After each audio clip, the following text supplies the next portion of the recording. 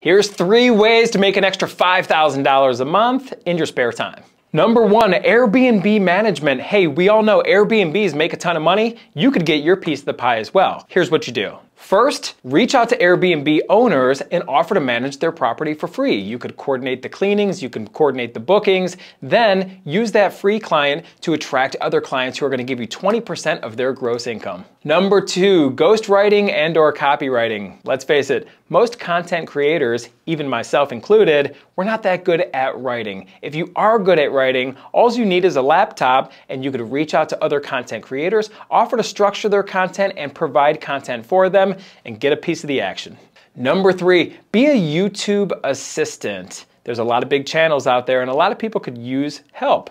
You can offer to organize sponsorships. You can offer to manage their channel. You can do this from the comfort of your own home and laptop, and it doesn't matter where you live. You can be